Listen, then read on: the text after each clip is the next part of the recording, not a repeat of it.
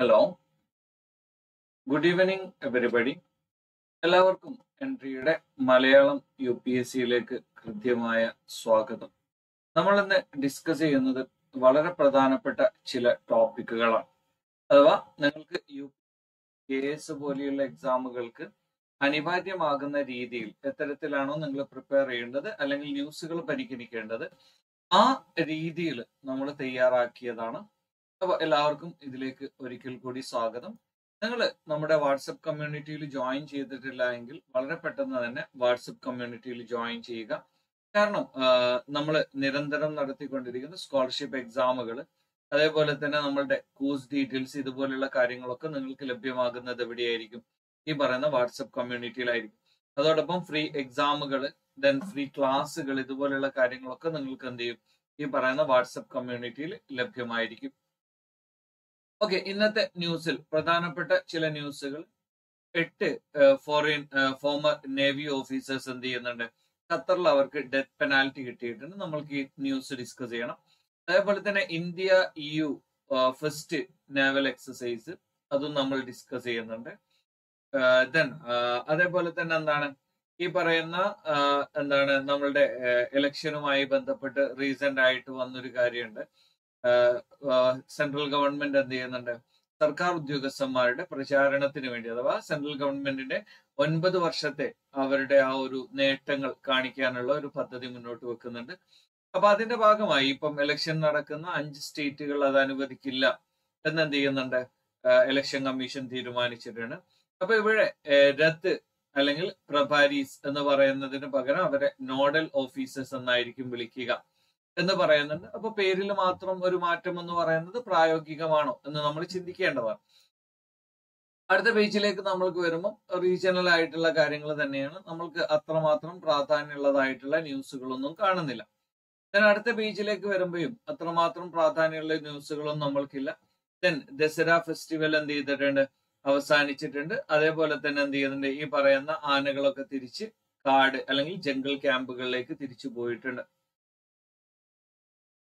Okay, നിങ്ങൾക്ക് WhatsApp കമ്മ്യൂണിറ്റിയിൽ join ചെയ്താൽ നിങ്ങൾക്ക് അതിൽ അഡ്മിൻസിന്റെ കോണ്ടാക്ട് ലഭിക്കും. അപ്പൊ അതിലൂടെ നിങ്ങൾക്ക് എന്ത് ചെയ്യാം? കോണ്ടാക്ട് ചെയ്യാവുന്നതായിരിക്കും. ഓക്കെ, അതായിരിക്കും കുറച്ചുകൂടി ബെറ്റർ എന്ന് തോന്നുന്നു. ദെൻ നെക്സ്റ്റ് വൺ, അടുത്ത പേജിലേക്ക് നമ്മൾ വരുമ്പോൾ ഗാസയില്. അപ്പൊ ഗാസയില് ഓൾറെഡി നമ്മൾ എന്ത് ചെയ്തിട്ടുണ്ട്? ഈ ഇഷ്യൂസ് ഒക്കെ ഡിസ്കസ് ചെയ്തിട്ടാണ്. ഈ ഇഷ്യൂസ് ഒക്കെ ഡിസ്കസ് ചെയ്തു എന്ന് പറഞ്ഞാൽ ഇപ്പൊ ഗാസ ഇന്ത്യയെ സംബന്ധിച്ചിടത്തോളം പല രീതിയിലും ഇഷ്യൂ ആവുന്നുണ്ട്. പ്രധാനപ്പെട്ട ഒന്ന് പറയുന്നത് എന്താണ്?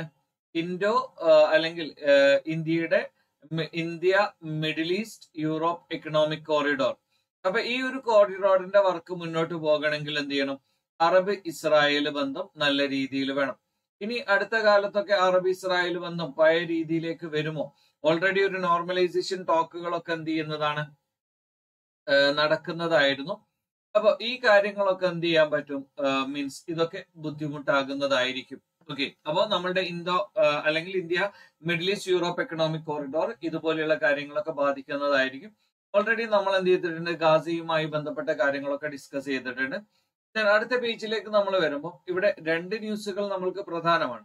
ഇന്ത്യ ഒളിമ്പിക് ഗെയിംസ് ഹോസ്റ്റ് ചെയ്യാൻ സന്നദ്ധമാണോ? ഇന്ത്യ ഹോസ്റ്റ് ചെയ്യാൻ സന്നദ്ധമാണ് എന്ന് പറയുന്നുണ്ട്. ഈ പറയുന്ന തമിഴ്നാട് എന്ത് ചെയ്യുന്നുണ്ട്? ഒരു കാസ്റ്റ് സർവേ നടത്തിയിട്ടുണ്ട് ഒരു പാസ്റ്റിൽ.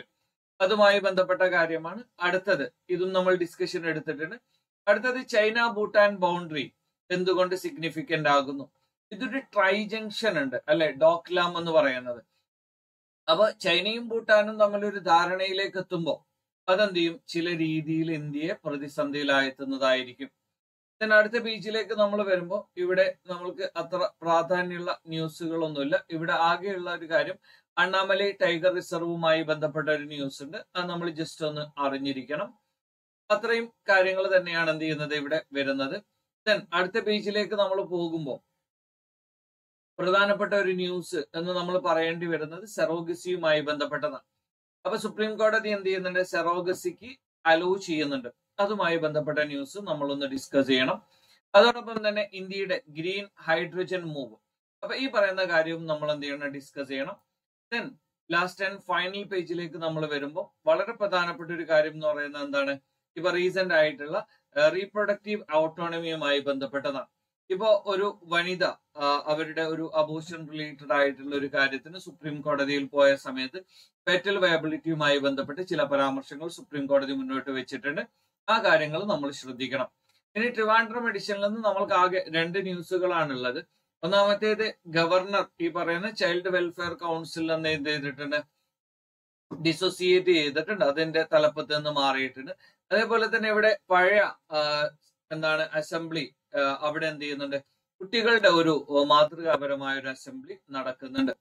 ദെൻ ലാസ്റ്റ് ആൻഡ് ഫൈനൽ നമ്മൾ മുമ്പ് പറഞ്ഞ ഒരു കാര്യം തന്നെയാണ് എന്ത്, micro site on Islam in Kerala എന്ന് പറയും. ഇപ്പൊ ജൂതായിസം ക്രിസ്ത്യാനിറ്റിയുമായി ബന്ധപ്പെട്ട് മുമ്പ് ചെയ്തിരുന്നു, അതിന്റെ ഒരു ബാക്കി പത്രം എന്നോണം എന്ത് ചെയ്യുന്നുണ്ട്, ഇസ്ലാം ഇൻ കേരളയും ഇപ്പൊ ചെയ്യുന്നുണ്ട്. ഓക്കെ, ഒന്നാമത്തെ കാര്യം, ഇവിടെ 8 ഫോറിൻ നേവി ഓഫീസേഴ്സ് എന്ത് ചെയ്യുന്നുണ്ട്, ഖത്തറിൽ ഡെത്ത് പെനാൽറ്റി അനുഭവിക്കുന്നുണ്ട്. ഓക്കെ, അപ്പോ ഈ ഒരു ഡെത്ത് പെനാൽറ്റി അനുഭവിക്കുന്നു എന്ന് പറയുമ്പം ഇന്ത്യക്ക് ഏത് രീതിയിൽ ഇത് ഇടപെടാൻ സാധിക്കും? ഇവർക്കെതിരെയുള്ള ആരോപണം എന്ന് പറയുന്നത് അവര് ഇന്ത്യക്ക് വേണ്ടി ചാരപ്രവൃത്തി ചെയ്തു. കാരണം ഇവരെന്താണ്, അവിടെ ഒരു പ്രൈവറ്റ് കമ്പനിയിൽ, ഇതിന്റെ പ്രധാനപ്പെട്ട കാര്യങ്ങൾ നമുക്ക് വളരെ പെട്ടെന്നൊന്ന് പരിശോധിച്ചു നോക്കാം. ഈ പറയുന്ന 8 ഫോർമർ ഇന്ത്യൻ നാവി പേഴ്സണൽ ഇവരെന്താണ് ഒരു കമ്പനിയിൽ ദോഹയിലാണ്, ഇതെന്താണ് ഇവർക്കാണ് എന്ത് ചെയ്യുന്നത്, ഡെത്ത് പെനാൽറ്റി നൽകിയിരിക്കുന്നത്. ഇതെന്താണ് ഒരു എപ്പിയോണേജ് എന്ന് പറയും, അഥവാ ദേശവിരുദ്ധ അല്ലെങ്കിൽ ഈ പറയുന്ന ഒരു ചാരവൃത്തിയുമായി ബന്ധപ്പെട്ടതാണ്. ദെൻ ഓൾ ലീഗൽ ഓപ്ഷൻസ് വർ ബീങ് എക്സ്പ്ലോർഡ്. അപ്പൊ ഈ പറയുന്ന 8 ആളുകൾക്ക് വേണ്ടിയുള്ള ഇന്ത്യ ഗവൺമെന്റ് എന്ത് ചെയ്യുന്നുണ്ട്, ഗവൺമെന്റിനാൽ കഴിയാവുന്ന രീതിയിലൊക്കെ എല്ലാ കാര്യങ്ങളും എന്ത് ചെയ്യുന്നുണ്ട്, ചെയ്തുകൊണ്ടിരിക്കുന്നുണ്ട്. ഇവരിപ്പം ഓഗസ്റ്റ് 2022 മുതൽ എന്താണ് ഈ പറയുന്ന ഖത്തർ അതോറിറ്റിയുടെ കസ്റ്റഡിയിലാണ്. അപ്പൊ ഈ പറയുന്ന ഇവർക്ക് ഇപ്പൊ റീസെന്റ് ആയിട്ടാണ് എന്ത് ചെയ്യുന്നത്, ഇവർക്കെതിരെ ഡെത്ത് പെനാൽറ്റി എന്ന് പറയുന്നത് എന്ത് ചെയ്യുന്നത്, വിധിച്ചിരിക്കുന്നത്. അപ്പൊ ഇവർക്കെതിരെയുള്ള ആരോപണം ഇവര് ഇന്ത്യക്ക് വേണ്ടി അതേപോലെ തന്നെ ഇസ്രായേലിന് വേണ്ടി ചാരപ്രവൃത്തി ചെയ്തു എന്നാണ് പറയപ്പെടുന്നത്. Okay, what ever it may be, ആ ഒരു ഡിസ്കഷനിലേക്ക് നമ്മൾ പോകുന്നില്ല, കാരണം അതിന്റെ റിയാലിറ്റിയും പ്രൂഫുകളൊന്നും അവൈലബിൾ ആയിട്ടില്ല. അപ്പൊ ഇവിടെ ഒരു പ്രശ്നമുള്ളത് എന്താണ്, ഈ പറയുന്ന ഡെഹ്റ technologies and consultant services in Doha, അപ്പൊ ആ ഒരു കമ്പനിയിലാണ് ഇവർ വർക്ക് ചെയ്യുന്നത്. Reportedly involved in training various security related service providers of the state of Qatar. അവിടെ ഒരുപാട് ട്രെയിനിങ് റിലേറ്റഡ് ആയിട്ടുള്ള കാര്യങ്ങൾ ചെയ്യുന്ന ആളുകളാണ് ഇവര്. ഓക്കെ, അപ്പൊ ഇവർക്കെതിരെ എന്ത് ചെയ്തിട്ടുണ്ട്, വധശിക്ഷ വിധിച്ചിട്ടുണ്ട്. അപ്പൊ ഇവിടെ നമ്മൾക്ക് ഇത് എന്തുകൊണ്ട് പ്രാധാന്യമാകുന്നു എന്ന് ചോദിച്ചാൽ, ഇന്ത്യ എങ്ങനെയാണ് ഈ വിഷയത്തിൽ ഇടപെടുന്നത്? ഇപ്പൊ ഫോർ എക്സാമ്പിൾ എന്ത് ചെയ്യാൻ പറ്റും, 8 ഫോമർ ഇന്ത്യൻ, അപ്പൊ ഇവര് ഓഗസ്റ്റ് 2022 ഓഗസ്റ്റ് 30 മാർച്ച് 2023 ട്രയൽ ആരംഭിച്ചു. ഒക്ടോബറിൽ എന്ത് ചെയ്തു, ഇന്ത്യൻ അംബാസഡർ എന്ത് ചെയ്തു, ഈ പറയുന്ന ആളുകളെ കണ്ടു. ഒക്ടോബർ 26 എന്ത് ചെയ്തു, ഡെത്ത് സെന്റൻസ് വിധിച്ചു. ദെൻ ഇന്ത്യയുടെ ഓപ്ഷൻ എന്ന് പറയുന്നത് എന്താണ്, legal appeals in the case. രണ്ടാമത്തേത് resolve case diplomatically. Then political interventions at the Prime Minister's level to request pardon. Build an international campaign to appeal for clemency. അപ്പൊ ഇവിടെ ഇന്ത്യക്ക് ആകെയുള്ള കാര്യം എന്ന് പറയുന്നത് ഒന്ന് ലീഗൽ. ഇപ്പൊ ലീഗൽ എന്ന് പറയുമ്പോൾ ഇന്റർനാഷണൽ ക്രിമിനൽ ജസ്റ്റിസ്, ഇതുപോലെയുള്ള സംവിധാനങ്ങൾ ഉപയോഗപ്പെടുത്തുക എന്നുള്ളതാണ് ഇന്ത്യയുടെ മുമ്പിലുള്ള ഏറ്റവും വലിയൊരു മാർഗം എന്ന് പറയുന്നത്. അപ്പോ ഈ ഒരു മാർഗത്തിലൂടെ നമ്മൾ പോകുമ്പോൾ എന്ത് ചെയ്യും, ഇവിടെ ഈ ഒരു രാജ്യത്തെ ലോ, അപ്പൊ ഈ ഒരു രാജ്യത്തെ ലോ അനുസരിച്ചല്ലേ ഇവിടെ കാര്യങ്ങൾ തീരുമാനിക്കപ്പെടുന്നത്. ഓക്കെ, അപ്പൊ അതിന്റെ ഒരു പരിമിതികൾ ഉണ്ടാവും.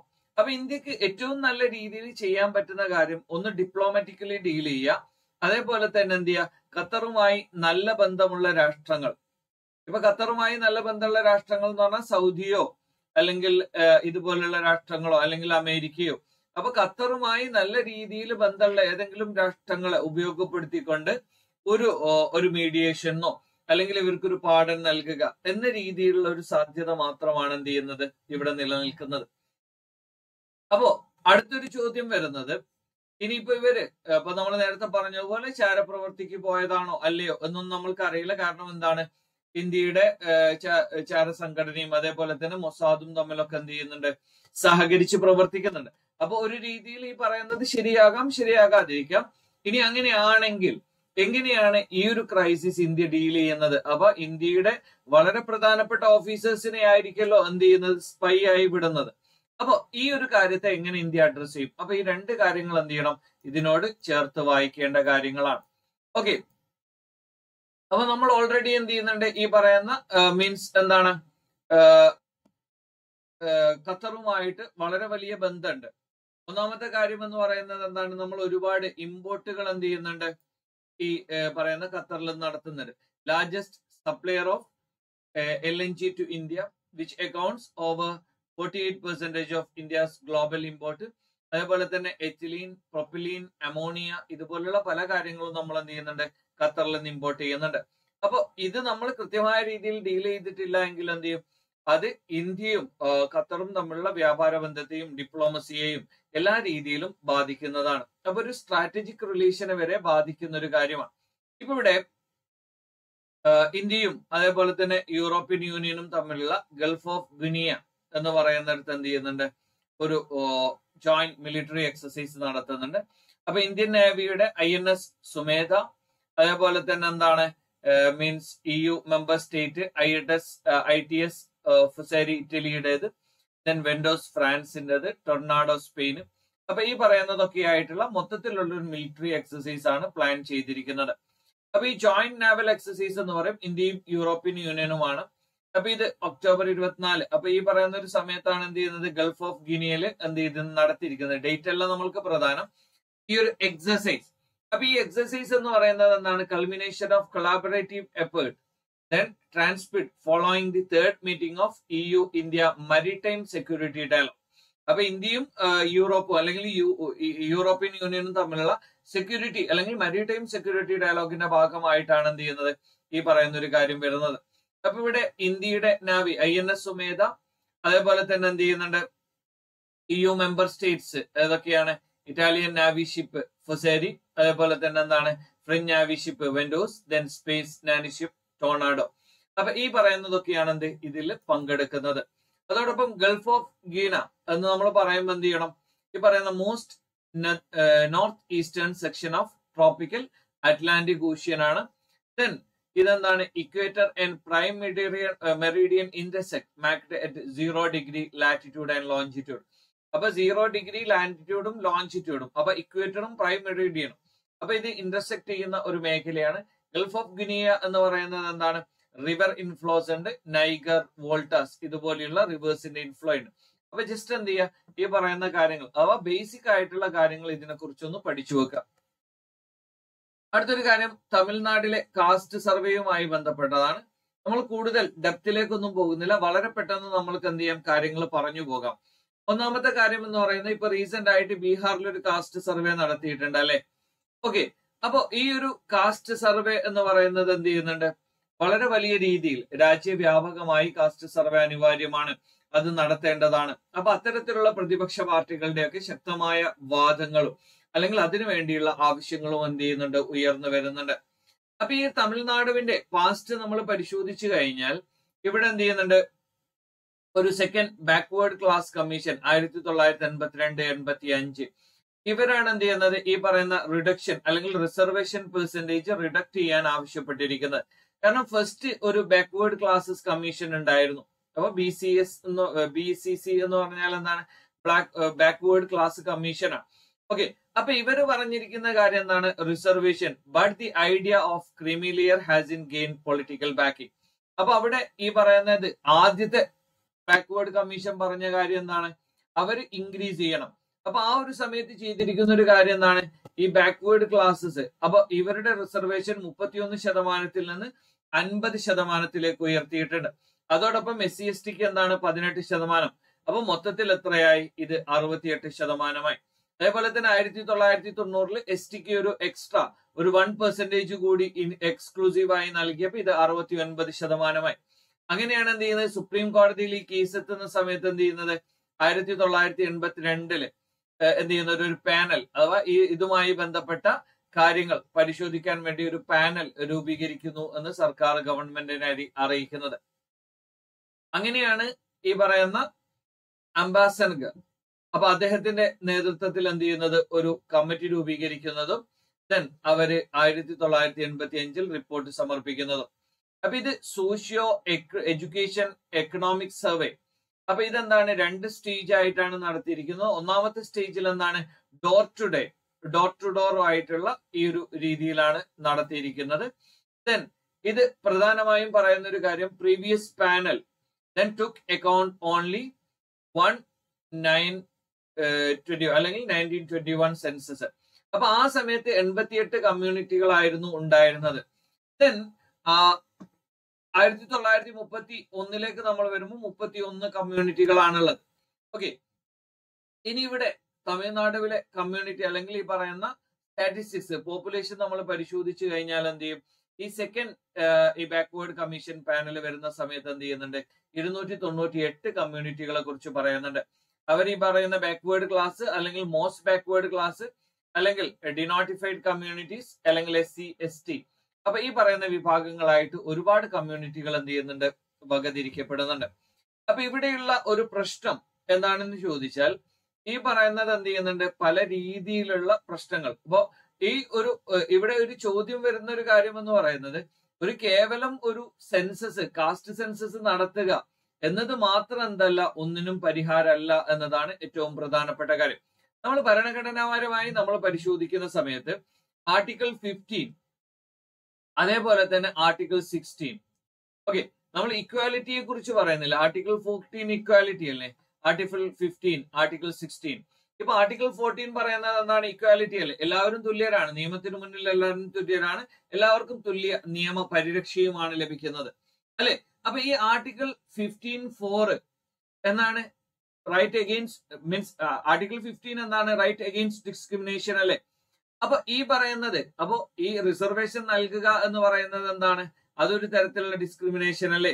അപ്പൊ ഈ പറയുന്ന special provisions for the advancement of socially educationally backward classes, അതിന് അല്ലെങ്കിൽ വിദ്യാഭ്യാസപരമായി സാമൂഹികമായി പിന്നാക്കം നിൽക്കുന്ന വിഭാഗങ്ങളെ അവരുടെ പുരോഗതിക്ക് വേണ്ടി കാര്യങ്ങൾ ചെയ്യുക എന്നത് എന്തല്ല, ഒരിക്കലും ഇത്തരത്തിലുള്ള ഒരു അല്ലെങ്കിൽ എന്താണ് സമത്വത്തിനെതിരായ അല്ലെങ്കിൽ ഒരു ഡിസ്ക്രിമിനേഷനായി പരിഗണിക്കില്ല.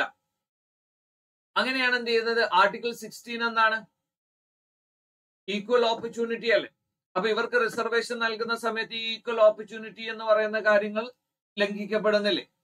അപ്പൊ ഈ കാര്യം വരുമ്പോൾ എന്ത് ചെയ്യുന്നുണ്ട്, ഇവിടെ റിസർവേഷൻ നൽകുക എന്നുള്ളത് ഇപ്പൊ എന്താണ്, backward classes, woman, weaker section, അപ്പൊ ഇവർക്കൊക്കെ വേണ്ടി കാര്യങ്ങൾ ചെയ്യുക എന്ന് പറയുന്നത് എന്തല്ല, ഒരിക്കലും ഭരണഘടനക്ക് വിരുദ്ധമായ കാര്യമല്ല എന്നത് എന്ത് ചെയ്യുന്നുണ്ട്, ഭരണഘടനാപരമായി സ്ഥാപിക്കപ്പെടുന്ന ഒരു കാര്യം തന്നെയാണ്. അപ്പൊ ഇവിടെയുള്ള ഒരു പ്രശ്നം എന്താണെന്ന് ചോദിച്ചാൽ, ഇവിടെ ഒരു മിയർ ഈ പറയുന്ന റിസർവേഷൻ നൽകുക എന്ന് പറയുന്നത് മാത്രം എന്തല്ല, ഒരിക്കലും ഒന്നിനും പരിഹാരമാകുന്നില്ല. അപ്പോ ഈ ഒരു കാര്യം ഇപ്പോ ഈ പറയുന്ന കാസ്റ്റ് സെൻസസ് എന്തുകൊണ്ട് അനിവാര്യമാകുന്നു എന്ന് ചോദിച്ചാൽ, നമ്മൾ ഈ പറയുന്ന റിസർവേഷൻ, നമ്മൾ എന്ത് ആനുകൂല്യങ്ങൾ നൽകിയാലും ഇതുപോലെയുള്ള ആനുകൂല്യം, ഇപ്പൊ റിസർവേഷൻ ആനുകൂല്യം ആർക്കാണ് ലഭിക്കുന്നത്, മിക്കവാറും എഡ്യൂക്കേറ്റഡ് ആയിട്ടുള്ള ആളുകൾ അല്ലെങ്കിൽ ഇതിന് യോഗ്യരായ ആളുകൾക്കാണ്. ഫോർ എക്സാമ്പിൾ, ഇപ്പൊ UPSC പോലെയുള്ള ഒരു എക്സാമിന്, അപ്പൊ UPSC പോലെയുള്ള എക്സാമിന് എന്താണ്, ആ ഒരു ലിസ്റ്റിൽ എത്തുന്ന ആളുകൾ അല്ലെങ്കിൽ ആ പറയുന്ന ആ ഒരു മാർക്ക് എത്തിച്ചേരാൻ പറ്റുന്ന ആളുകൾക്കാണ് എന്ത് ചെയ്യുന്നത്, ഈ റിസർവേഷൻ ലഭ്യമാവുക. അപ്പൊ ഈ ഒരു റിസർവേഷൻ ആർക്കായിരിക്കും, ഈ പറയുന്ന OBCയിൽ തന്നെ അഡ്വാൻറ്റേജ് ഗ്രൂപ്പ് ആരാണോ അവർക്കായിരിക്കും ഇതിന്റെ അഡ്വാൻറ്റേജുകൾ ലഭിക്കുന്നുണ്ടാവുക. ഓക്കെ, അപ്പൊ ഈ ഒരു കാര്യം നമ്മളുടെ ഓർമ്മയിൽ വേണം. അപ്പൊ ഒരു മിയർ കാസ്റ്റ് സെൻസസ് എന്ന് പറയുന്നത് മാത്രം എന്തല്ല, ഒന്നിനും പരിഹാരമല്ല. പകരം എന്ത് ചെയ്യണം, അത് കൃത്യമായ രീതിയിൽ അതിന്റെ വരും വരായികൾ, അതിന്റെ ഇംപ്ലിക്കേഷൻ ലെവൽ പോലെയുള്ള കാര്യങ്ങൾ പരിഹരിച്ചാൽ മാത്രമേ നമ്മൾക്ക് എന്ത് ചെയ്യുള്ളൂ, ഇത് പരിഹരിക്കാൻ സാധിക്കുകയുള്ളൂ. ഇപ്പൊ ജസ്റ്റ് നമ്മളൊന്ന് പറയണം, നമ്മൾ ഇന്നലെയും ഡിസ്കസ് ചെയ്തിട്ടുണ്ട് ചൈന ഭൂട്ടാൻ ഈ ഒരു ഇഷ്യൂ.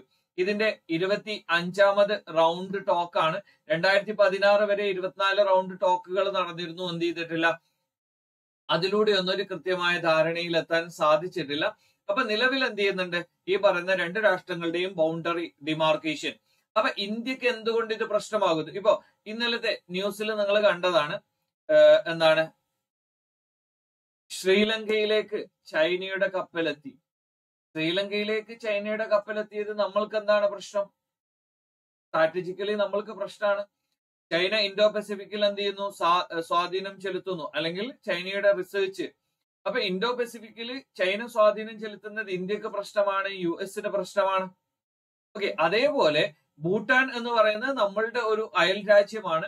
മുമ്പ് നമ്മൾ അവരെ വളരെ വലിയ രീതിയിൽ എന്ത് ചെയ്തിരുന്നു, ഇന്ത്യയും അതേപോലെ തന്നെ ഭൂട്ടാന്റെ ഫോറിൻ അഫയേഴ്സിൽ വരെ നമ്മൾ എന്ത് ചെയ്തിരുന്നു, ഇടപെടുകയും അതിന് വേണ്ട കാര്യങ്ങൾ ചെയ്തു കൊടുക്കുകയൊക്കെ ചെയ്തിരുന്നു. അപ്പൊ അതുകൊണ്ട് തന്നെ നമ്മൾക്ക് വളരെ പ്രധാനപ്പെട്ട ഒരു അലിയാണ് ആര്, ഈ പറയുന്ന ഭൂട്ടാൻ.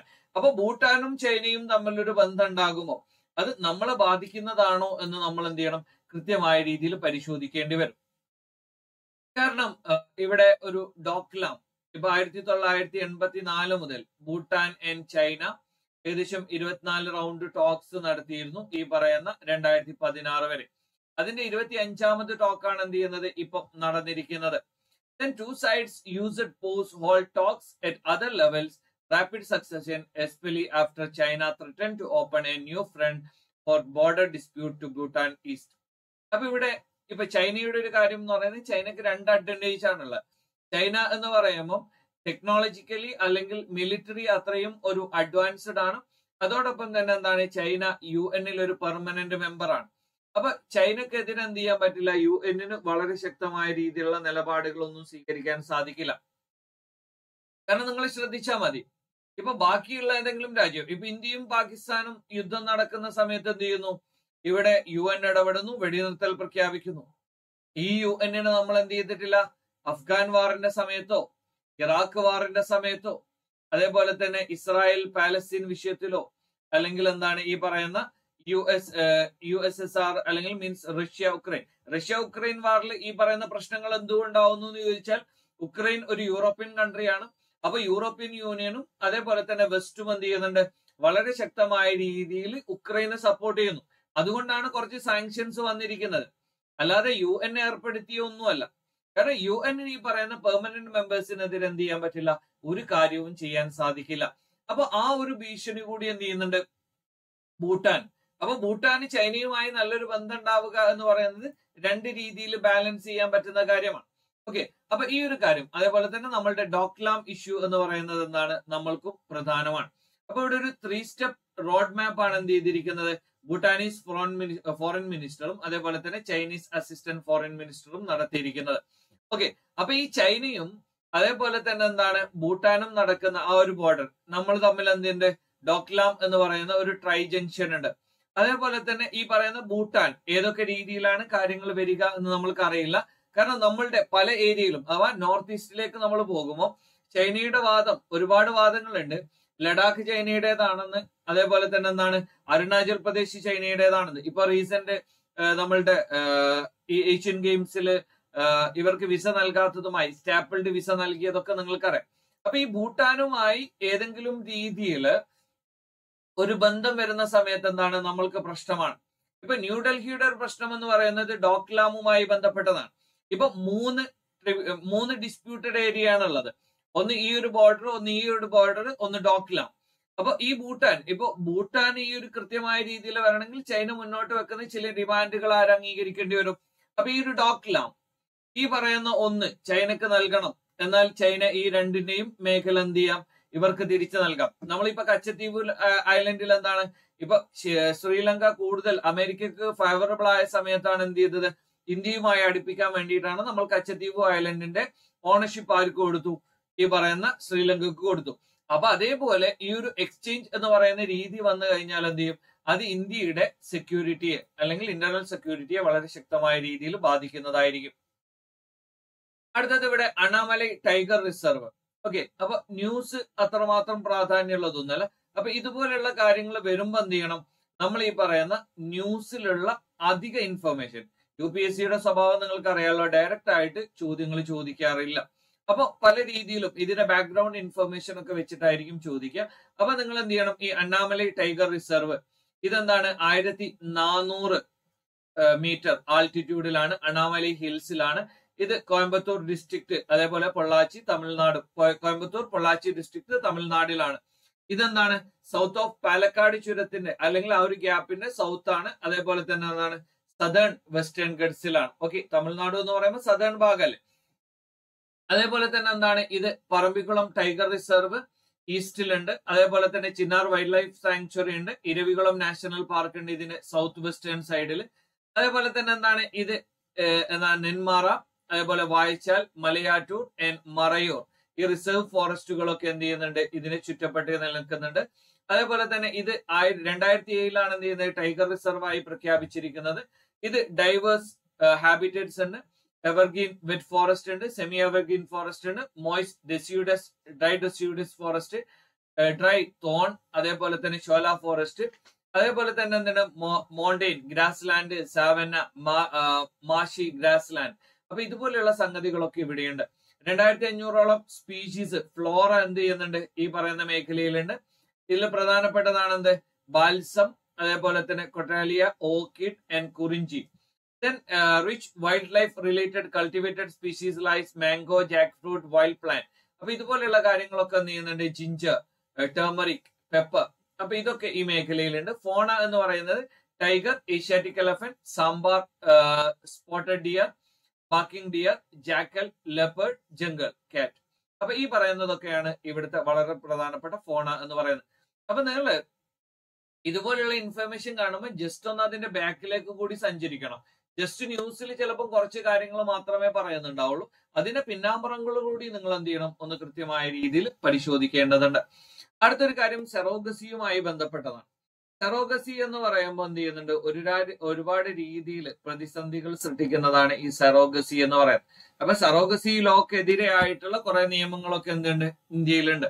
അപ്പോ ഈ പറയുന്ന ഗവൺമെന്റ് 2023 മാർച്ചിൽ നോട്ടിഫൈ ചെയ്തിട്ടുണ്ട് എന്ത് ഈ പറയുന്ന use of donor ജെമൻസ്, saying intending couples must use their own gametes for surrogacy.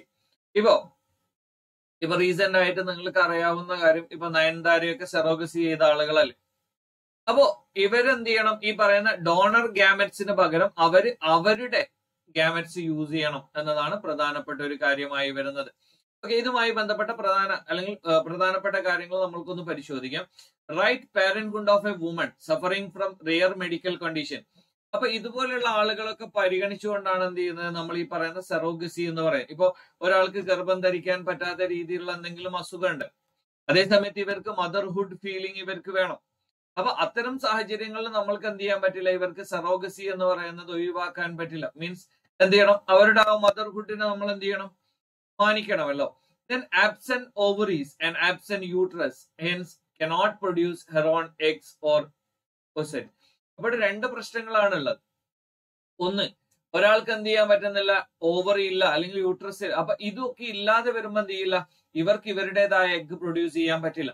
അതേസമയത്ത് എന്ത് ചെയ്യാൻ പറ്റും, intending couples must use their own gametes for surrogacy. അപ്പൊ ഇവിടെയുള്ള ഒരു കാര്യം എന്ന് പറയുന്നത് എന്താണ്, സെറോഗസി അത് അനുവദനീയമാണെങ്കിലും ഇത് ഇന്റൻഡഡ് കപ്പിൾസ് എന്ത് ചെയ്യണം, അവരുടെ ജെമറ്റ്സ് ഇതിനു വേണ്ടി യൂസ് ചെയ്യണം. ഓക്കെ, ദെൻ ഇതിൽ വന്നിരിക്കുന്ന paragraph 1D of the surrogacy regulation എന്ത് ചെയ്തിട്ടുണ്ട്, അമെൻഡ് ചെയ്തിട്ടുണ്ട്. By ruling out the use of donor eggs had made it possible for his client and her husband to continue with the process of surrogacy to achieve parenthood. അപ്പോൾ ഇവിടെ രണ്ട് രീതിയിലുള്ള കാര്യങ്ങളാണ്. പുറത്തുനിന്ന് donor സ്വീകരിച്ചിട്ട് അത് സെറോഗസി ചെയ്യുക, അല്ലെങ്കിൽ ഈ പറയുന്നത് ആർക്കാണോ ആവശ്യമുള്ളത് അവരെന്ത് ചെയ്യുക, ഈ പറയുന്ന രീതിയിൽ അവരുടേതായ ജെമറ്റ് ഡോൺ ചെയ്തിട്ട് എന്ത് ചെയ്യുക. അപ്പൊ പ്രധാനപ്പെട്ട ഒരു കാര്യം എന്ന് പറയുന്നത്, ആർക്കെങ്കിലും സെറോഗസി ചെയ്യുന്നുണ്ടെങ്കിൽ അവർ ചെയ്യേണ്ട കാര്യം അവരുടെ ജെമറ്റ്സ് യൂസ് ചെയ്യുക എന്നതാണ്. ദെൻ എക്സ്ട്രീം കണ്ടീഷനിൽ എന്ത് ചെയ്യാൻ പറ്റും, അല്ലാത്തതും യൂസ് ചെയ്യാൻ പറ്റും. അടുത്തൊരു കാര്യം ഗ്രീൻ ഹൈഡ്രജനുമായി ബന്ധപ്പെട്ടതാണ്. ഇപ്പോ ഹൈഡ്രജൻ ബസ്സുകൾ, ഇപ്പൊ നമ്മൾ ഇലക്ട്രിക് ബസ്സുകൾ എന്ന് പറയുന്നതിനേക്കാൾ നമ്മൾക്ക് കുറച്ചുകൂടി ഫീസിബിൾ ആയിട്ടുള്ളത് എന്താണ്, ഹൈഡ്രജൻ ആയിരിക്കും. ഓക്കെ, അപ്പൊ ഈ ഒരു ഹൈഡ്രജൻ എന്ന് പറയുന്നത് എന്താണ്, ഗ്രീൻ ഹൈഡ്രജൻ എന്ന് പറയും. May N worsening pollution. നമ്മൾ കൃത്യമായ രീതിയിൽ ചെയ്യുകയാണെങ്കിൽ നമുക്ക് എന്ത് ചെയ്യാൻ പറ്റും, ഈ പറയുന്ന പൊല്യൂഷൻ ഇതുപോലെയുള്ള സംഗതികളൊക്കെ അവസാനിക്കാൻ പറ്റും. ദെൻ ഇതെന്താണ്, environmental and energy think and climate rich Horizons. അപ്പൊ ഈ പറയുന്ന ഒരു കാര്യം എന്ന് പറയുന്നത്, നമ്മൾ കൃത്യമായ രീതിയിൽ നമ്മൾ ഈ പറയുന്നത് യൂസ് ചെയ്യുകയാണെങ്കിൽ, ഫോസിൽ ഫ്യൂവൽ ഒക്കെ നമ്മൾ ഒഴിവാക്കിയിട്ട് നമ്മൾ എന്ത് ചെയ്യാണ്, ഗ്രീൻ എനർജിയിലേക്ക് മാറുകയാണെങ്കിൽ അതെന്ത് ചെയ്യും, നമ്മൾക്ക് വളരെ വലിയ രീതിയിലുള്ള അഡ്വാൻറ്റേജ് ആയിരിക്കും. ഇപ്പൊ നാഷണൽ ഗ്രീൻ ഹൈഡ്രജൻ മിഷൻ എന്ന് പറയുന്നത് എന്താണ്, ഈ റിന്യൂവബിൾ എനർജി ഉദ്ദേശിക്കുന്നത് 5 മില്യൺ ടൺസ് 2030 ആകുമ്പോഴേക്കും എന്ത് ചെയ്യണം, 5 മില്യൺ ടൺസ് എന്ത് ചെയ്യണം, അത് ക്രിയേറ്റ് ചെയ്യണം. അപ്പൊ എന്ത് ചെയ്യും, ഈ പറയുന്ന റിന്യൂവബിൾ എനർജി കപ്പാസിറ്റി എന്ന് പറയുന്നത് 125 ജിഗാവാട്ട് ആണ്. Then 2,50,000 gigawatt hours. അപ്പൊ ഇതുപോലെയുള്ള കാര്യം നമ്മൾ എന്ത് ചെയ്യുന്നുണ്ട്, മൊത്തം ഗ്രീൻ എനർജിയിലേക്ക് മാറാൻ നമുക്ക് 2070 ആകുമ്പോഴേക്കും എന്ത് ചെയ്യണം, നെറ്റ് സീറോ കാർബൺ എമിഷനിലേക്ക് എത്തണം. അപ്പൊ അതിനു വേണ്ടിയുള്ള വളരെ പ്രധാനപ്പെട്ട ഒരു സംവിധാനമായിട്ട് എന്ത് ചെയ്യും, ഈ പറയുന്ന ഹൈഡ്രജൻ പോലെയുള്ള സംവിധാനങ്ങൾ നമ്മൾക്ക് യൂസ് ചെയ്യാം. നമ്മളിപ്പോഴും യൂസ് ചെയ്യുന്നത് പല മേഖലയിലും എന്താണ് ഈ കോൾ. നമ്മൾ റീസെന്റ് ആയിട്ട് നമ്മൾ ഈ പറയുന്ന സ്റ്റേറ്റുകൾ അല്ലെങ്കിൽ ഗ്രീൻ എനർജിയിലേക്ക് മാറുമ്പോൾ അതിന്റെ വളരെ വലിയൊരു പ്രതിസന്ധി നമ്മൾ പറഞ്ഞിരുന്നു. ഇന്ത്യയിൽ രണ്ട് രീതിയിലുള്ള സ്റ്റേറ്റുകളാണുള്ളത്. ഒന്ന് കുറച്ചുകൂടി ഡെവലപ്ഡ് ആയിട്ടുള്ള സ്റ്റേറ്റുകൾ, തമിഴ്നാടുവിനെ പോലെ. അപ്പൊ ഇവർക്ക് ഗ്രീൻ എനർജി എന്ന് പറയുന്നത് എന്താണ്, ഇവർക്ക് ഫീസിബിൾ ആണ്. ഇവർ ഓൾറെഡി എന്ത് ചെയ്യുന്നുണ്ട്, ആ ഒരു ട്രാൻസിഷൻ ഫേസിലാണ്. അതേ സമയത്ത് ഇവിടെ ഒരു ഡെവലപ്പിംഗ് എന്ന് പറയുന്ന മീൻസ് എന്താണ്, ഈ പറയുന്ന മാനുഫാക്ചറിങ്, കോൾ മാനുഫാക്ചറിങ് ഇതുപോലെയുള്ള മേഖലകളിലൊക്കെ പ്രവർത്തിക്കുന്ന സ്റ്റേറ്റുകളുണ്ട്. അപ്പൊ അത്തരം സ്റ്റേറ്റുകൾക്ക് എന്ത് ചെയ്യും, ആ പറയുന്ന രീതിയിൽ അവർക്ക് എന്ത് ചെയ്യും, ബുദ്ധിമുട്ടുണ്ടാക്കുന്നതാണ്. അപ്പൊ വളരെ പെട്ടെന്ന് ഈ ഒരു മേഖലയിൽ നിന്ന് അല്ലെങ്കിൽ നമ്മൾ ഈ പറയുന്ന കോൾ എനർജി അതുപോലെയുള്ള മേഖലയിൽ നിന്ന് പുതിയതിലേക്ക് മാറുക എന്ന് പറയുമ്പോൾ ഈ മേഖലയിലുള്ള ആളുകൾ ഓൾറെഡി എന്തില്ല, ഇവർക്ക് വേണ്ട സ്കില്ല് നൽകിയിട്ടില്ല.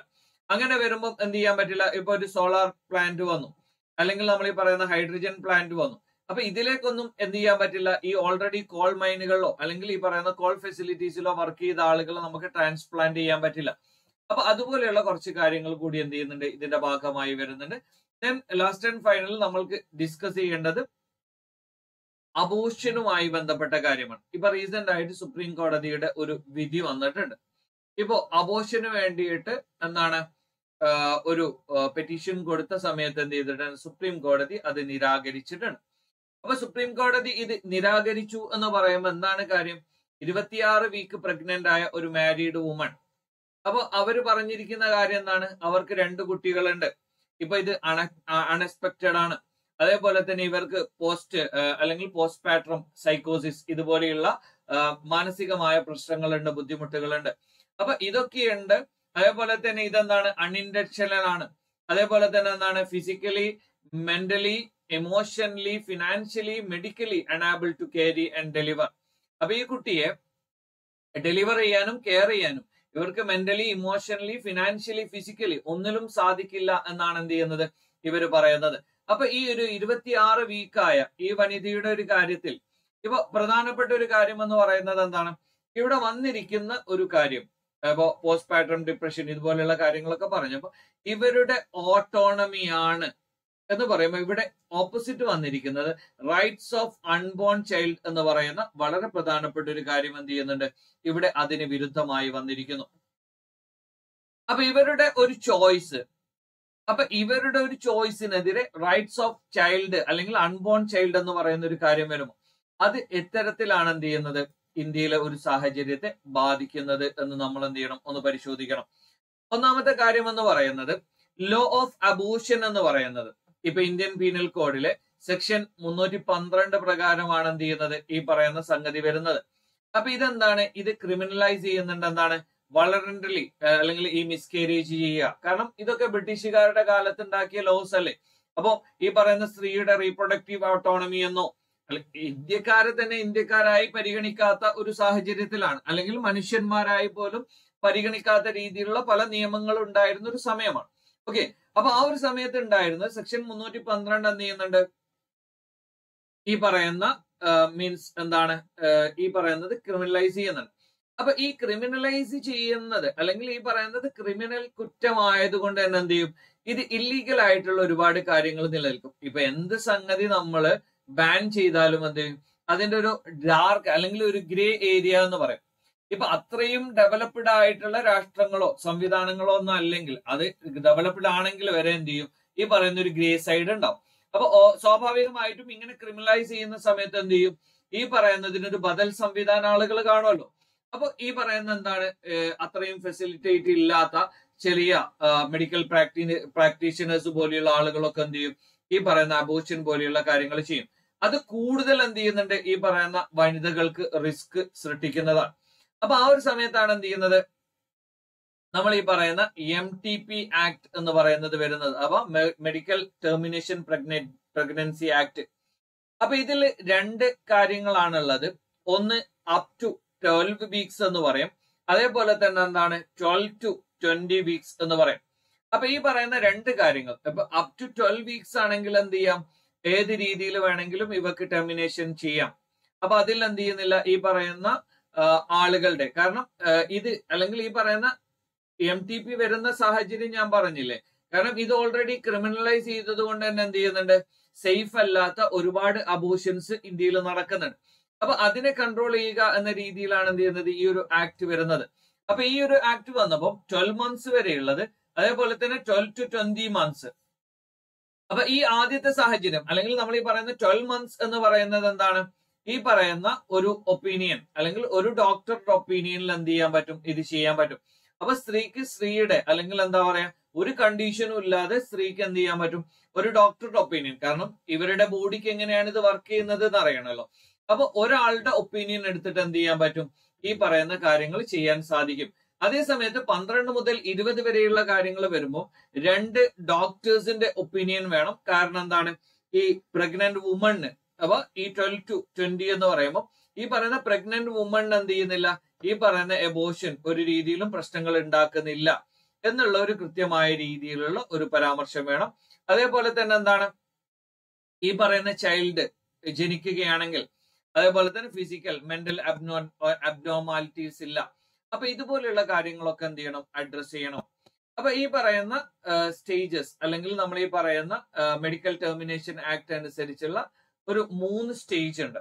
അപ്പൊ ഒന്നാമത്തെ കാര്യം എന്ന് പറയുന്നത് നമ്മൾ എന്താണ്, ഈ പറയുന്ന 20 weeks എന്ന് പറയും അല്ലെ. അതേപോലെ തന്നെ 20 to 24 weeks എന്ന് പറയുന്ന ഒരു കാറ്റഗറി ഉണ്ട്.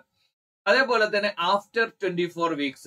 അപ്പൊ ഈ മെഡിക്കൽ ടെർമിനേഷൻ ആക്ടിലേക്ക് നമ്മൾ വരുമ്പോൾ 20 weeksന് താഴെയുള്ളത്, അതേപോലെ തന്നെ 20 to 24, then above 24 എന്ന് പറയുന്നത്. ഓക്കെ, അപ്പൊ ഈ ടെർമിനേഷൻ ഓഫ് പ്രഗ്നൻസി അവ 20 weeks വരെയുള്ളതാണെങ്കിൽ എന്ത് ചെയ്യാൻ പറ്റും, ഒരു ഡോക്ടറുടെ അഡ്വൈസിൽ ചെയ്യാൻ പറ്റുന്നതാണ്. അതേസമയത്ത് 20 to 24 weeks എന്ന് പറഞ്ഞാൽ എന്താണ്, 2 രജിസ്റ്റേർഡ് മെഡിക്കൽ പ്രാക്ടീഷണേഴ്സ് വേണം. അതും എന്താണ്, ചില 7 കണ്ടീഷൻസ് ഉണ്ട്. അതേപോലെ തന്നെ 24 വീക്കിന് ശേഷം ചെയ്യുകയാണെങ്കിൽ എന്ത് ചെയ്യണം, ഒരു മെഡിക്കൽ ബോർഡിന്റെ അംഗീകാരത്തോടു കൂടി മാത്രമേ എന്ത് ചെയ്യാൻ പറ്റുള്ളൂ, ഇത് ചെയ്യാൻ പറ്റുള്ളൂ. അപ്പോ 3 കാര്യങ്ങളാണ്. 20 weeks വരെ ആണെങ്കിൽ എന്ത് ചെയ്യാൻ പറ്റും, ഒരു ഡോക്ടറുടെ സഹായത്തോടെ ചെയ്യാൻ പറ്റും. ഈ മെഡിക്കൽ ടെർമിനേഷൻ ആക്ട് വന്നതോടു കൂടിയാണ്. ദെൻ 20 to 24 വരുമ്പോൾ എന്ത് ചെയ്യും, ഈ പറയുന്ന 2 പ്രാക്ടീഷണേഴ്സിന്റെ പെർമിഷൻ വേണം. ദെൻ 24ന് ശേഷമാണെങ്കിൽ എന്ത് ചെയ്യണം, മെഡിക്കൽ ബോർഡിന്റെ അനുമതി ഉണ്ടെങ്കിൽ മാത്രമേ ഇത് ചെയ്യാൻ പറ്റുകയുള്ളൂ. ഇപ്പൊ നമ്മൾ പറഞ്ഞു ഈ പറയുന്ന 20 to 24 എന്ന് പറയുമ്പോൾ തന്നെ 2 ഡോക്ടേഴ്സിന്റെ അനുമതി ഉണ്ടെങ്കിൽ ചെയ്യാൻ പറ്റും എന്ന് നമ്മൾ പറയുമ്പോഴും എന്ത് ചെയ്യുന്നുണ്ട്, ഇവിടെ വരുന്ന ഒരു പ്രശ്നം എന്താന്ന് ചോദിച്ചാൽ എന്താണ്, അവിടെ ചില കണ്ടീഷൻസ് ഉണ്ട്. ഒന്നാമത്തെ കാര്യം എന്ന് പറയുന്നത് ഇവർ ഏതെങ്കിലും രീതിയിലുള്ള സർവൈവേഴ്സ് ആവണം. ഇപ്പൊ റേപ്പോ അതുപോലെയുള്ളതിന് സർവൈവേഴ്സ് ആണെങ്കിൽ എന്ത് ചെയ്യാൻ പറ്റും, ആ ഒരു സാധ്യത ഉപയോഗപ്പെടുത്താൻ പറ്റും. കാരണം എന്താണ്, ഇവര് ഈ പറയുന്ന എന്താണ് സർവൈവർ ആണ്. കാരണം ഇവരോട് ഇത് ക്യാരി ചെയ്യണം എന്ന് നമുക്ക് നിർബന്ധിക്കാൻ പറ്റില്ല. കാരണം ഇവർ ഇതിൽ ഇൻവോൾവ്ഡ് അല്ല. കാരണം എന്താണ്, ഇവരിതിന്റെ സർവൈവർ അല്ലെങ്കിൽ എന്താണ് ഇവിടെ അല്ലെങ്കിൽ ഇതിന്റെ ഇരയാക്കപ്പെട്ട ആളുകളാണ്. അതേപോലെ തന്നെ മൈനർ ആകുന്ന സമയം, അതേപോലെ തന്നെ മാരിറ്റൽ സ്റ്റാറ്റസിൽ മാറ്റം വന്നു. കാരണം ഈ പറയുന്ന സമയത്ത് വിവാഹിതയായിരുന്നു, പക്ഷെ എന്ത് ചെയ്തു, ഈ ക്യാരി ചെയ്യുന്ന സമയത്ത് ഡിവോഴ്സിയാണ്. അതേപോലെ തന്നെ എന്താണ്, വുമണ് ഫിസിക്കൽ എന്താണ് ഡിസബിലിറ്റീസ് ഉണ്ട്. അതേപോലെ തന്നെ മെന്റൽ ഇല്ല്, അതേപോലെ തന്നെ ഫേറ്റൽ മാൽഫോർമേഷൻ അല്ലെങ്കിൽ എന്താണ് കുട്ടിക്ക് ഏതെങ്കിലും രീതിയിലുള്ള പ്രതിസന്ധികൾ ഉണ്ടാകുന്നു. അതേപോലെ തന്നെ ഫിസിക്കൽ മെന്റൽ അബ്നോർമാലിറ്റീസ്. അപ്പൊ ഇതുപോലെയുള്ള കാര്യങ്ങൾ. അതേപോലെ തന്നെ എന്താണ്, സ്ത്രീക്ക് ഏതെങ്കിലും രീതിയിലുള്ള ഡിസാസ്റ്റർ എമർജൻസി അല്ലെങ്കിൽ ഇതുപോലെയുള്ള ഹ്യൂമാനിറ്റേറിയൻ ക്രൈസിസ്. അപ്പൊ ഇതുപോലെയുള്ള കാര്യങ്ങൾ വരുന്നു. അപ്പൊ ഇത്തരം സാഹചര്യങ്ങളിലാണ് എന്ത് ചെയ്യുന്നത്, നമ്മൾ ഈ പറയുന്ന കാര്യങ്ങൾ പരിഗണിക്കുന്നത്. അപ്പൊ ഇവിടെ ഈ ഒരു കേസ് വരുന്നത് എങ്ങനെയാന്ന് ചോദിച്ചാൽ, ആദ്യം ഒക്ടോബർ 9 ഈ കേസ് വന്ന സമയത്ത് എന്ത് ചെയ്യുന്നുണ്ട്, ഈ പറയുന്ന പ്രഗ്നൻസി ടെർമിനേറ്റ് ചെയ്യാൻ സുപ്രീം കോടതിയിൽ എന്ത് ചെയ്തിട്ടുണ്ട്, ജഡ്ജിമാര് അനുമതി നൽകിയിട്ടുണ്ട്. അപ്പൊ ഹിമ കോഹ്ലിയും അതേപോലെ തന്നെ നഗരത്ന, അപ്പൊ ഈ പറയുന്ന 2 ആളുകൾ അനുമതി നൽകിയിട്ടുണ്ട്. അപ്പൊ ഇതിന് ശേഷമാണ് എന്ത് ചെയ്യുന്നത്, ഈ പറയുന്ന ഒരു മെഡിക്കൽ അല്ലെങ്കിൽ എയിംസ്, അപ്പൊ ഡോക്ടർ പറയുന്ന ഒരു കാര്യം വരുന്നത് എന്താണ്, ഈ പറയുന്ന ഒരു കാര്യം ഇപ്പൊ അൺവാണ്ടഡ് പ്രഗ്നൻസി, അപ്പോ ഈ കോൺസെപ്റ്റീവ് അല്ലെങ്കിൽ ഈ പറയുന്ന ഗർഭനിരോധന സംവിധാനങ്ങൾ യൂസ് ചെയ്തിട്ടും എന്ത് ചെയ്തതാണ്, ഇവർക്ക് ഈ പറയുന്ന ഒരു ഗർഭധാരണ ഉണ്ടായതാണ്. അതുകൊണ്ട് അവർക്ക് എന്ത് ചെയ്യാം, അബോർഷൻ ചെയ്യാം അല്ലെങ്കിൽ എന്താ ഈ പറയുന്ന ടെർമിനേഷൻ നടത്താം എന്നതായിരുന്നു വാദം. അങ്ങനെയാണ് എന്ത് ചെയ്യുന്നത്, ഒക്ടോബർ 9 ഈ വിധി വരുന്നത്. ഒക്ടോബർ 10 എന്ത് ചെയ്യുന്നു, ഈ പറയുന്നതിന് അനുമതി ലഭിച്ചപ്പോൾ ഡോക്ടർ എന്ത് ചെയ്തു, തിരിച്ചൊരു കാര്യം ചോദിക്കുന്നുണ്ടെന്നാണ്, ഈ ഒരു കുട്ടിയുടെ അല്ലെങ്കിൽ ഈ ഫോർട്ടിസൈഡ് അല്ലെങ്കിൽ ഈ ഒരു കുട്ടിയുടെ ആരോഗ്യവുമായി ബന്ധപ്പെട്ട, അഥവാ കുട്ടിക്ക് ശ്വാസമുണ്ട്, അപ്പൊ അത് ഒഴിവാക്കണം. അഥവാ ഈ ടെർമിനേറ്റ് ചെയ്യണമെങ്കിൽ ആദ്യം എന്ത് ചെയ്യണം? ഈ കുട്ടിയെ കൊല്ലണം, അല്ലെങ്കിൽ ഈ കുട്ടിയുടെ ശ്വാസം നിലക്കണം. അപ്പൊ അതിനു വേണ്ടിയുള്ള സംവിധാനങ്ങൾക്കുള്ള ഒരു പെർമിഷൻ കൂടി ചോദിച്ചപ്പോഴാണ് എന്ത് ചെയ്യുന്നത്? കോടതി ഇതിൽ മറ്റൊരു രീതിയിൽ ചിന്തിക്കുന്നതും ഇത് ദേവൈ ചന്ദ്രചൂഡുള്ള അഥവാ ചീഫ് ജസ്റ്റിസ് ഓഫ് ഇന്ത്യയുള്ള ഒരു അല്ലെങ്കിൽ ഒരു ബെഞ്ചിലേക്ക് ഈ കേസ് മാറുന്നത്. അപ്പൊ ഇതിന്റെ മൊത്തം ഡയമെൻഷൻ മാറി. അപ്പൊ സ്ത്രീയുടെ ഓട്ടോണമി എന്നുള്ളതിൽ മാറിയിട്ട് എന്ത് ചെയ്തു? അൺബോൺ ചൈൽഡിന്റെ റൈറ്റിലേക്ക് പോയി. ഇപ്പൊ ഫോർട്ടൽ വേബിലിറ്റി എന്ന് പറയും, ഈ കുട്ടി ജനിക്കാൻ പോസിബിൾ ആണോ അല്ലയോ എന്നത്. ഇപ്പൊ അമേരിക്കയിലുള്ള വളരെ പ്രധാനപ്പെട്ട ഒരു കേസ് ഉണ്ട്. അപ്പൊ ഈ ഒരു കോൺസ്റ്റിറ്റ്യൂഷണൽ റൈറ്റ് ആകുന്നത് എപ്പോഴാണ്? ഈ പറയുന്ന ഫോർട്ടൽ വേബിലിറ്റി ഇല്ലാത്ത സമയത്ത്. അഥവാ ഈ പറയുന്ന കുട്ടി ഒന്നുകിൽ ഗർഭപാത്രത്തിൽ പുറത്തു വന്നാൽ ജീവിക്കാനുള്ള പോസിബിലിറ്റി ഉണ്ടോ, ഇൻക്യുബേഷനിലോ അതേപോലെയുള്ള കാര്യങ്ങൾ. അങ്ങനെയാണെങ്കിൽ എന്ത് ചെയ്യാൻ പറ്റില്ല? ഈ പറയുന്ന അബോർഷൻ അലൗഡ് അല്ല എന്നാണ് പറയുന്നത്. ഓക്കെ, അപ്പൊ അതാണ് ഇന്ത്യയിൽ ഇപ്പം നിലനിൽക്കുന്ന വളരെ പ്രധാനപ്പെട്ട ഒരു പ്രശ്നം. അപ്പൊ ഇതിലെ പ്രധാനപ്പെട്ട കാര്യങ്ങളൊക്കെ ഞാൻ എന്ത് ചെയ്തിട്ടുണ്ട്? ഹൈലൈറ്റ് ചെയ്തിട്ടുണ്ട്. അപ്പോ ഈ പറയുന്ന ഒരു കാര്യം, ഈ എന്താണ് ഈ ഫോർട്ടൽ അല്ലെങ്കിൽ ഈ പറയുന്ന കുട്ടിയുടെ റൈറ്റ് ടു ലൈഫ് അല്ലെങ്കിൽ അൺബോൺ ചൈൽഡിന്റെ റൈറ്റ് ടു ലൈഫ് എന്ന് പറയുന്നത് എന്താണ്? സ്ത്രീയുടെ റൈറ്റ് ടു ഓട്ടോണമി എന്ന് പറയുന്നതിന് എതിരാണ്. അപ്പൊ ഇവിടെയുള്ള ഒരു പ്രശ്നം ലൈഫ് ആൻഡ് ഓട്ടോണമി എന്ന് പറയും. കുട്ടിയുടെ ജീവിക്കാനുള്ള അല്ലെങ്കിൽ ജനിക്കാനുള്ള അവകാശത്തോടൊപ്പം സ്ത്രീയുടെ ഒരു ഓട്ടോണമി അഥവാ അവരുടെ റീപ്രൊഡക്റ്റീവ് ഓട്ടോണമി അത് തീരുമാനിക്കുക ഈ രണ്ടിനും ഇടയിലുള്ള ഒരു കാര്യമാണ്. അപ്പൊ ഇവിടെ ചെയ്യാൻ പറ്റുന്ന ഒരു കാര്യം എന്ന് പറയുന്നത് എന്താണ്? സുപ്രീം കോടതിക്ക് ഇടപെടുന്നതിന് കൃത്യമായ പരിമിതികൾ ഉണ്ടാവും. അപ്പൊ ഇതിന് കൃത്യമായ ലോ സംവിധാനങ്ങൾ വേണം. ഇപ്പൊ നമ്മൾക്കുള്ള ഒരു പ്രശ്നം എന്ന് പറയുന്നത്, അമേരിക്കയിൽ ഇങ്ങനെ ഒരു കേസ് ഉണ്ട് എന്ന് നമ്മൾ ഏതെങ്കിലും മറ്റൊരു രാഷ്ട്രത്തിന്റെ ലോ അല്ലെങ്കിൽ മറ്റൊരു രാഷ്ട്രത്തിന്റെ ഒരു പ്രീ കണ്ടീഷൻസ് വെച്ച് നമ്മൾക്ക് ചെയ്യുമ്പോൾ എന്ത് ചെയ്യുന്നുണ്ട്? പല രീതിയിലുള്ള ബുദ്ധിമുട്ടുകൾ ഉണ്ടാവും. ഓക്കെ, കാരണം അമേരിക്കയിൽ പോലെയുള്ള ഒരു രാജ്യം, ഇന്ത്യയുടെ പ്രത്യേകത എന്ന് പറയുന്നത് എന്താണ്? പല രാഷ്ട്രങ്ങളും ഇപ്പോ പല വികസിത രാഷ്ട്രങ്ങളിലും എന്താണ്? മെഡിക്കൽ ടെർമിനേഷൻ എന്ന് പറയുന്നത് ഇല്ലീഗലാണ്. അതേ സമയത്ത് എന്ത് ചെയ്യുന്നുണ്ട്? ഈ ഒരു സംഗതി ഇപ്പോ മാരീഡ് അൺമാരീഡ് എന്ന് പറയുന്ന വ്യത്യാസം ഉണ്ടായിരുന്നു. ഇപ്പൊ റീസെന്റ് ആയിട്ട് സുപ്രീം കോടതി പറഞ്ഞു എന്ത്? ഈ പറയുന്ന അൺമാരീഡ് എന്ന് പറയുന്ന ഒരു ഡിസ്ക്രിമിനേഷൻ ആണ്. അത് ഈ പറയുന്ന ആർട്ടിക്കിൾ 15 എതിരാണ്. അപ്പൊ ഈ മാരീഡ് അൺമാരീഡ് എന്ന് പറയുന്നത് എന്താണ്? ഇന്റലിജൻസ് അല്ലെങ്കിൽ ഇന്റലിജൻഷ്യൽ ഡിഫറൻഷ്യ എന്ന് പറയും അല്ലെ? ഈ ഡിഫറൻഷ്യ എന്ത് ചെയ്യണം? ഇന്റലിജന്റ് ആവണം. അപ്പൊ ആ രീതിയിലല്ല. അപ്പൊ ഒരു മാരീഡ് അൺമാരീഡ് എന്ന് പറയുന്നത് അത്ര വലിയൊരു ഡിഫറൻസിയേഷൻ ആണോ? ഇന്റലക്ച്വൽ അല്ലല്ലോ. അപ്പൊ മാരീഡ് വുമൺ അലോഡ് ആണ്, അൺമാരീഡ് വുമൺ അലോഡ് അല്ല. അപ്പൊ അങ്ങനെ നമ്മൾ എന്ത് ചെയ്തിട്ടുണ്ട്? ഈ പറയുന്ന ഒരു മാറ്റം വന്നിട്ടുണ്ട്. അപ്പൊ ഈ ഒരു സമയത്താണ് എന്ത് ചെയ്യുന്നത്? ഇത്തരത്തിലുള്ള ഒരു ഫെർട്ടൽ വേബിലിറ്റി എന്ന് പറയുന്ന കാര്യവും അതേപോലെ തന്നെ എന്താണ് രണ്ടാമത്തെ ഒരു കാര്യം വരുന്നത് എന്താണ്? ഈ പറയുന്ന സ്ത്രീയുടെ ഓട്ടോണമി. അപ്പൊ ഇതിന് കൃത്യമായ രീതിയിലുള്ള നിയമനിർമ്മാണങ്ങൾ എന്താണ്? അനിവാര്യമാണ്. അപ്പൊ എന്ത് ചെയ്യണം? ഇതിന് ഓരോന്നിനും നമ്മൾ എന്ത് ചെയ്യുന്നുണ്ട്? കൃത്യമായ ലോസ് കൊണ്ടുവരുന്നില്ലേ? അപ്പൊ അതേപോലെ എന്ത് ചെയ്യണം? കേന്ദ്ര സർക്കാർ ഇതിനും എന്ത് ചെയ്യേണ്ടി വരും? കൃത്യമായ ഒരു നിയമം അല്ലെങ്കിൽ ഈ പറയുന്നത് എന്താണ്? ഒരു കൃത്യമായ നിയമ സംവിധാനം കൊണ്ടുവരേണ്ടി വരും. ഓക്കെ, ഇപ്പൊ മെഡിക്കൽ ടെർമിനേഷൻ ആക്ട് കൊണ്ടുവന്നില്ലേ? അപ്പൊ മെഡിക്കൽ ടെർമിനേഷൻ ആക്ടിനെ കുറിച്ച് നമ്മൾ പറഞ്ഞല്ലോ. അപ്പൊ ഈ പറയുന്ന രീതിയിൽ തന്നെ എന്ത് ചെയ്യണം? ഒരു പുതിയ ഒരു ലോ സംവിധാനം കൊണ്ടുവരേണ്ടി വരും. അപ്പൊ ഈ ഒരു കാര്യങ്ങൾ നിങ്ങൾ എന്ത് ചെയ്യണം? കൃത്യമായ രീതിയിൽ ശ്രദ്ധിക്കണം. ഇതോടൊപ്പം നിങ്ങൾ കൃത്യമായി പഠിക്കേണ്ട കാര്യങ്ങൾ എന്ന് പറയുന്നത് എന്താണ്? മെഡിക്കൽ ടെർമിനേഷൻ ആക്ട് അതേപോലെയുള്ള കാര്യങ്ങൾ. അപ്പോൾ ഈ ഒരു അബോർഷൻ റിലേറ്റഡ് ആയിട്ടുള്ള കാര്യങ്ങളൊക്കെ നിങ്ങൾ എന്ത് ചെയ്യണം? ഒന്ന് ഓർത്തു വെക്കണം. ഈ ഒരു കണ്ടീഷൻ എന്താണ് നമ്മൾ പറഞ്ഞു. ഇന്ത്യയിലെ സ്ഥിതിവിശേഷം നമ്മൾ പറഞ്ഞു. IPC ബ്രിട്ടീഷുകാരുടെ കാലത്ത് ഇത് ഇല്ലീഗൽ ആയിരുന്നു. പിന്നീട് എന്ത് ചെയ്തു? Medical termination act. കാരണം ഇല്ലീഗൽ ആയ സമയത്ത് എന്ത് ചെയ്യുന്നുണ്ട്? അൺസേഫ് ആയിട്ടുള്ള ഒരുപാട് മെഡിക്കൽ ടെർമിനേഷൻ അബോർഷൻ നൽകുന്നുണ്ട്. ഇത് ഒരുപാട് മരണങ്ങൾക്കും ഒക്കെ കാരണമാകുന്നു. അങ്ങനെയാണ് മെഡിക്കൽ ടെർമിനേഷൻ ആക്ട് വരുന്നത്. അപ്പൊ നമ്മൾ ഇതിനെ ഒരുപാട് കാറ്റഗറൈസ് ചെയ്തു. 20 മുമ്പ്, 20 to 24, then 24 ശേഷം. ഓക്കെ, അപ്പൊ ഇവിടെ ഒരു ഡോക്ടറുടെ കൺസൾട്ടൻസി മതി. അതേസമയത്ത് ഇവിടെ കുറച്ച് പ്രീ കണ്ടീഷൻസ് ഉണ്ട്. നമ്മൾ നേരത്തെ പറഞ്ഞല്ലോ, മൈനർ ആവുക, സർവൈവർ ആവുക. അപ്പൊ ഈ ഒരു സാഹചര്യം, അപ്പൊ ഇവിടെയൊക്കെ സ്ത്രീയുടെ ഓട്ടോണമി ഉണ്ടായിരുന്നു. അപ്പൊ റീസെന്റ് കേസിൽ ആദ്യം എന്ത് ചെയ്തിട്ടുണ്ട്? ഈ പറയുന്ന മെഡിക്കൽ ടെർമിനേഷൻ ഇവർക്ക് ഈ ഒരു സമയത്ത് താല്പര്യമില്ല. അതേപോലെ തന്നെ ഇവർക്ക് പോസ്റ്റ് പാട്രം അതുപോലെയുള്ള മെന്റൽ ഡിസോർഡേഴ്സ് ഉണ്ട്. അതേപോലെ തന്നെ ഇവർക്ക് ഓൾറെഡി കുട്ടിയുണ്ട്. മെന്റലി ഫിസിക്കലി ഇവർ ഇതിന് സന്നദ്ധമല്ല. അതേ സമയത്താണ് എന്ത് ചെയ്യുന്നത്? ഈ കുട്ടിയുടെ ശ്വാസം നിലപ്പിക്കാൻ വേണ്ടിയുള്ള ഒരു അനുമതി കൂടി എന്ത് ചെയ്യുന്നത്? കോടതിയിൽ നിന്ന് തേടുമ്പോഴാണ് എന്ത് ചെയ്യുന്നത്? ഈ ഫോർട്ടൽ വേബിലിറ്റി എന്ന് പറയുന്ന ഒരു കാര്യം വരുന്നത്. ഓക്കെ, അപ്പൊ ഈ ഒരു കാര്യം നിങ്ങൾ എന്ത് ചെയ്യണം, കൃത്യമായ രീതിയിൽ ഒന്ന് ശ്രദ്ധിക്കണം. ദെൻ ട്രിവാൻഡ്രം എഡിഷനിൽ വളരെ പ്രധാനപ്പെട്ട 2 ന്യൂസുകൾ മാത്രമാണുള്ളത്. ഗവർണർ എന്ത് ചെയ്യുന്നുണ്ട്, ഈ പറയുന്ന ചൈൽഡ് വെൽഫെയർ കൗൺസിലിൽ നിന്ന് പിന്മാറുന്നുണ്ട്. അതിന്റെ അധ്യക്ഷ സ്ഥാനം അല്ലെങ്കിൽ അതിന്റെ രക്ഷാധികാരി സ്ഥാനത്തിൽ നിന്ന് എന്ത് ചെയ്യുന്നുണ്ട്, അദ്ദേഹം മാറിയിട്ടുണ്ട്. അപ്പൊ അദ്ദേഹത്തിന് എന്തില്ല, ഇതുമായി സഹകരിച്ച് മുന്നോട്ട് പോകാൻ താല്പര്യമില്ല എന്നാണ് പറയുന്നത്. ഓക്കെ, അപ്പൊ ഇതിനെതിരെ അല്ലെങ്കിൽ ഈ പറയുന്ന child Kerala state council four child welfare, അപ്പൊ ഇതിനെതിരെ അഴിമതി ആരോപണങ്ങളുണ്ട്, അതുപോലെയുള്ള ഒരുപാട് കാര്യങ്ങളുണ്ട്. ഓക്കെ, അപ്പൊ ഈ ഒരു കാര്യങ്ങൾ എന്ത് ചെയ്യണം, നിങ്ങൾ കൃത്യമായ രീതിയിൽ ഒന്ന് ശ്രദ്ധിക്കണം. ഓക്കെ, നെക്സ്റ്റ് വൺ എന്ന് പറയുന്നത് ഒരു സ്റ്റേറ്റ് അസംബ്ലി മോഡൽ. ഇപ്പൊ റീസെന്റ് ആയിട്ട് ലാസ്റ്റ് ഡേയിൽ എന്ത് ചെയ്തതാണ്, നമ്മുടെ നിയമസഭയുടെ അഥവാ old assembly hall, സെക്രട്ടേറിയറ്റിലുള്ള old assembly ഹാളില് ഒരു കുട്ടികളുടെ ഒരു മോഡൽ അസംബ്ലി നടന്നിരുന്നു.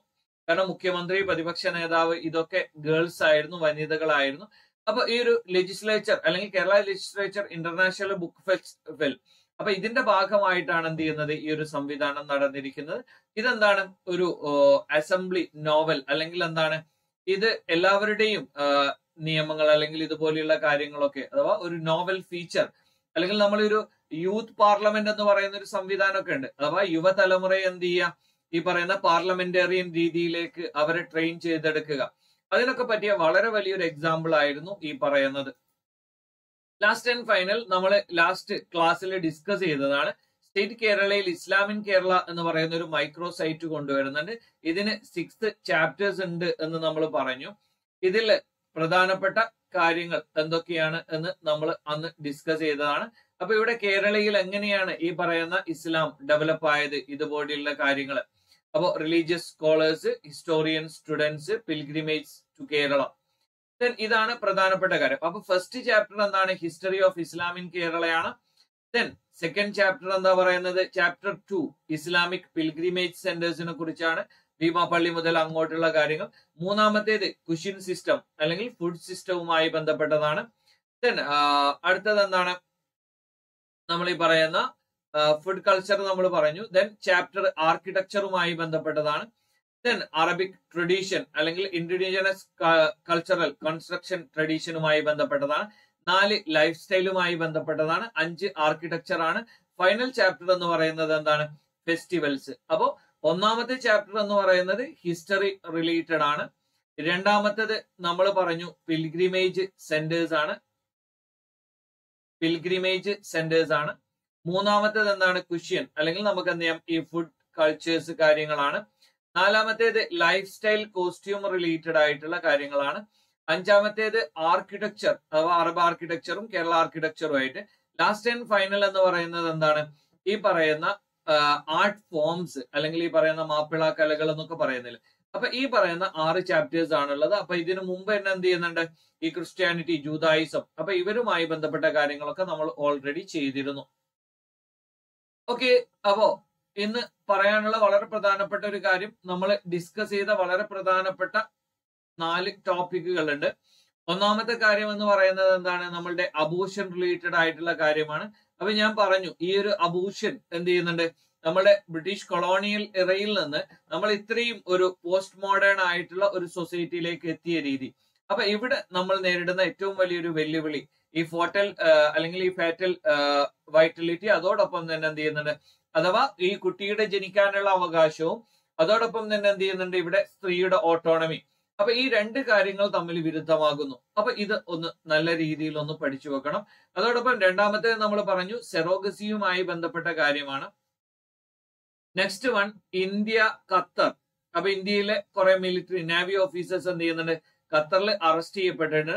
അപ്പൊ ഇതിന് ഇന്ത്യക്ക് ചെയ്യാൻ പറ്റുന്ന കാര്യങ്ങൾ എന്ന് പറയുന്നത് ഏതെങ്കിലും രീതിയിൽ ഡിപ്ലോമാറ്റിക് ആയിട്ടുള്ള അല്ലെങ്കിൽ ഏതെങ്കിലും രീതിയിൽ പ്രഷറൈസ് ചെയ്യുക എന്ന് പറയുന്നത് മാത്രമായിരിക്കും ഇന്ത്യക്കുള്ള ഒരു ഫീസിബിൾ ആയിട്ടുള്ള കാര്യം. ദെൻ ഗ്രീൻ ഹൈഡ്രജൻ ഫെസിലിറ്റിയെ കുറിച്ച് നമ്മൾ പറഞ്ഞു. ദെൻ കാസ്റ്റ് സെൻസസ് എന്ന് പറയുന്നത് മാത്രം നമുക്ക് എന്തല്ല, ഈ പറയുന്ന രീതിയിലുള്ള ഒരു പരിഹാര മാർഗമല്ല എന്ന് നമ്മൾ പറഞ്ഞു.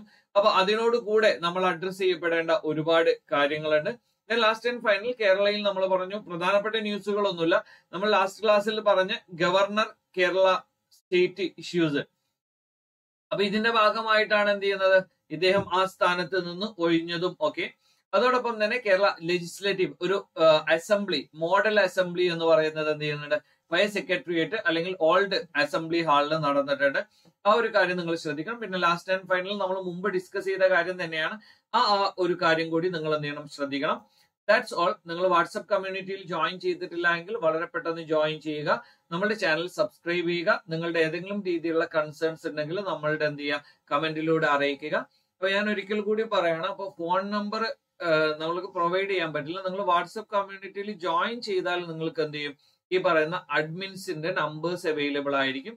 ആ അഡ്മിൻസിനെ നിങ്ങൾക്ക് എന്ത് ചെയ്യാം, പേഴ്സണൽ ആയിട്ട് അവർക്ക് മെസ്സേജ് ചെയ്താൽ അവർ നിങ്ങളെ കോൺടാക്ട് ചെയ്യും. അല്ലെങ്കിൽ എന്താണ് ഈ പറയുന്ന എൻട്രിയുടെ കോൺടാക്ട് ലിസ്റ്റിൽ നിങ്ങളൊന്ന് പരിശോധിച്ചാൽ നിങ്ങൾക്ക് എന്ത് ചെയ്യും, ഈ പറയുന്ന കാര്യങ്ങൾ ലഭ്യമായിരിക്കും. That's all. Thank you.